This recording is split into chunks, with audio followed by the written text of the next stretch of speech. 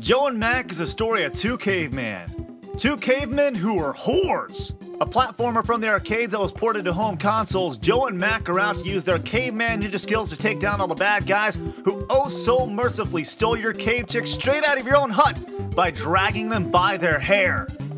Wow, I can't believe they actually put that in a video game. Actually, Nintendo didn't put it in their port. Remember, this is during the whole Mortal Kombat thing where this was replaced with this. Simple, straightforward 2-button controls, Joe and Mac is best played with a buddy, which is good because you have two ways to do so. 2-player or super 2-player. While regular 2-player is alright, you need to be good friends in the super game because you can actually hit each other. So if your friend's a noob, you can just lay into them mercifully, letting them know how much they suck. But if you're a well-oiled machine, you can actually reach things that were previously unattainable in the regular 2-player mode. That's why it's super!